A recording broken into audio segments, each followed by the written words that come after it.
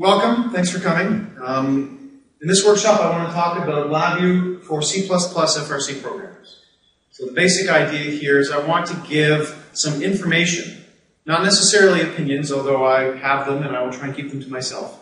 I want to give as much information as possible, so for people who chose to use C or C++ for the 2009 competition year, they can get some experience about what LabVIEW is, kind of dispel some myths, or at the very least provide some key information. I'm going to talk very briefly about myself, talk a little bit about the idea of technology religion, and emphasize a couple points about how we can teach students to evaluate platforms. It's actually an interesting opportunity to allow students to decide whether they want to use C++ or LabVIEW. It's a great opportunity to learn and to learn how to evaluate. We're going to talk a little bit about continuity of tools. Many of us started with FLL and then progressed into FTC and then on to FRC. So I'm going to talk a little bit about the different tools at each of those levels and how they feed into one stream or another. I'm going to talk a bit about the key differences between C++ and LabVIEW. I'm going to talk about four key things. First is the environment, programming environment, parallelism and multi-threading, which is an interesting feature of LabVIEW, one which can be a real pain if you don't know what's going on, and one which can be a tremendous benefit if you do know what's going on. We're going to talk about the benefits of how you can debug in LabVIEW, and a little bit about the way you do vision in LabVIEW. And then I'm going to go through an advanced code example. So in this case, what I'm going to do is go through the code that the team that I mentored developed. We're going to talk a little bit about where to go for more information. So again, about me, my name is Ben Zimmer. Our company is called Enable Training and Consulting. That's our website, enabletc.com.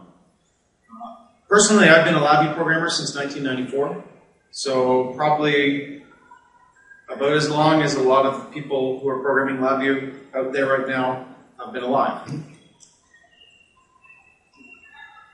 About 3 years ago, I formed this company, Enable Training and Consulting, and we do, not surprisingly, training and consulting. But our key focus from a technological point of view is LabVIEW.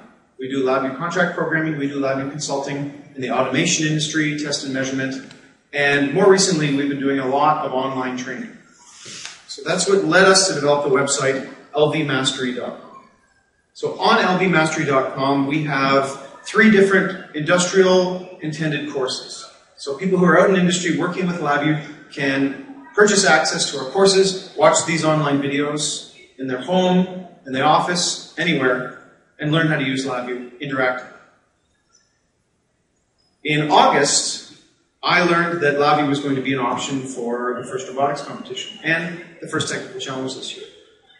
And this is the first time, this is actually my rookie year as involved in FRC. So I've been using LabVIEW for a very long time, and it's really exciting for me to have a chance to pass on some of the things I've learned,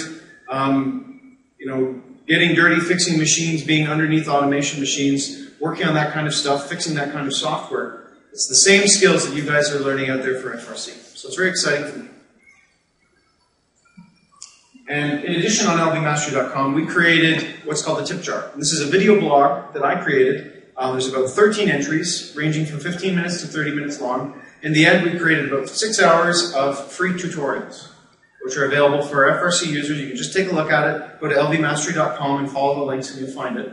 And that takes you from the very beginning to how to open the joystick example on the Compact Rio to some of the more extreme, some of the more advanced applications, some of the more advanced examples, which I'll show you a little bit later on.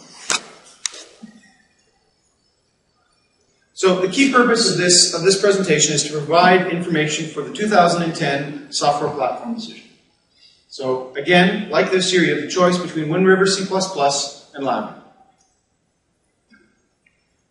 So I've talked to a lot of teams, both at several regionals and here in the finals, and I asked, whenever I introduced myself, I say, hi, did you use LabVIEW or C this year?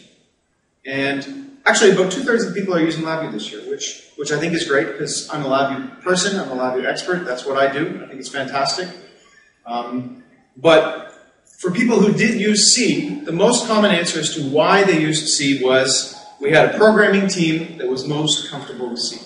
whether that was students or mentors or teachers or some combination.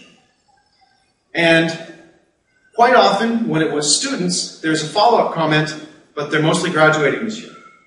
All our programmers were seniors, and I'm losing them all. So there's an interesting opportunity now to make this decision for 2010. So what I want to talk about now for a couple minutes is how to teach students to evaluate. Right? It's actually not trivial to make this decision. Do you spend a year learning how to be a C programmer and a year learning how to be a LabVIEW programmer and make the decision? No, you don't have that time. Do you just open up a couple screens and say, this one looks prettier, I'm going to choose that one? No, I mean, there has to be some middle ground. So I'm recommending a couple points on how to make this decision. So the first is, realize that this is an opportunity. This is an opportunity for an important and a challenging activity, a really great training activity for your students. So there's a term that I like to use called technology religion. And it's basically this idea that I believe in this software, therefore this is the software I believe in. Okay. I prefer tool A because I already know it, or we have a license for it, or our mentors and teachers know it. So my recommendation is to break free of this concept of technology religion, to evaluate both options. And here's a four-step process. So number one, it's a programming language. It's a programming environment. So the first thing you have to do is compare the environments. Which has some advantages you prefer, which has disadvantages which might pose a problem. Secondly, really importantly, how does it work? Compare the utility in certain tasks that are relevant to the task at hand. In this case, programming an FRC robot.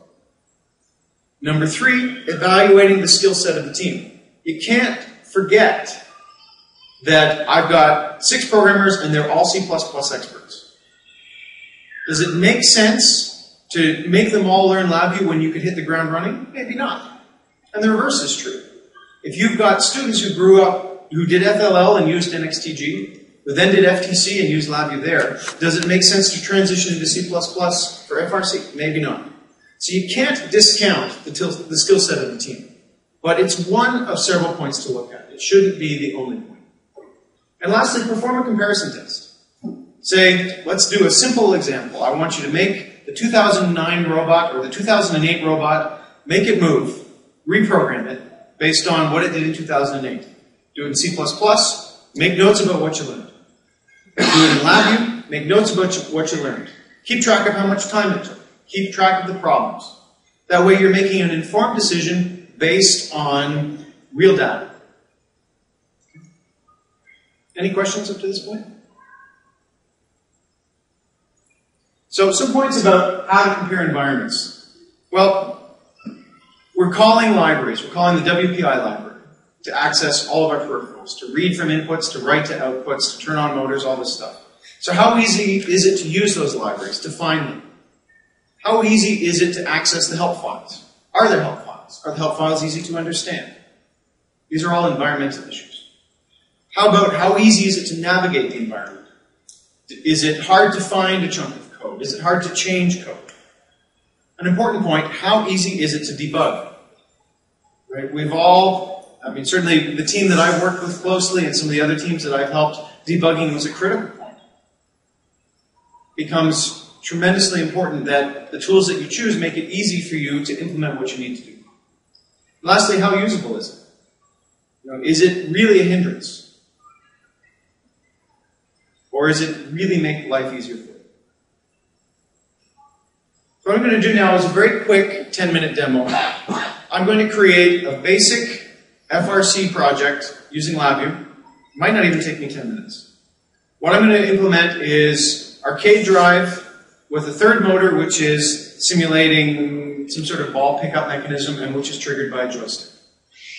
And I'm going to activate this so that that third motor is available in the autonomous mode.